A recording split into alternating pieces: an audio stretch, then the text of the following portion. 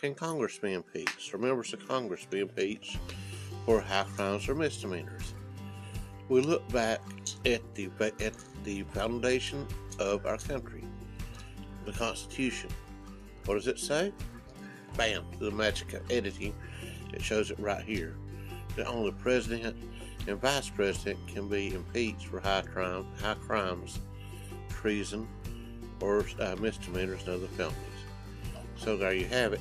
Congress cannot be impeached. They can be removed, but it cannot be impeached.